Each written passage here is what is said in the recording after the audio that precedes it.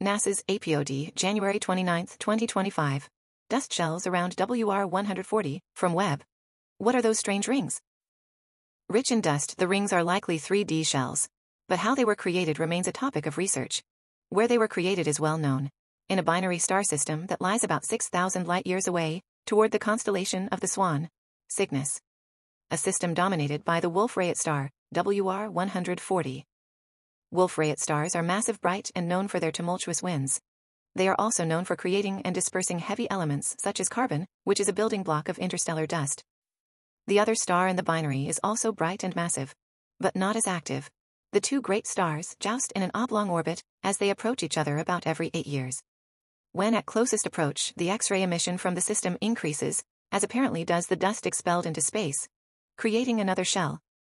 The featured infrared image by the Webb Space Telescope resolves greater details and more dust shells than ever before. Images taken over consecutive years show the shells moving outward,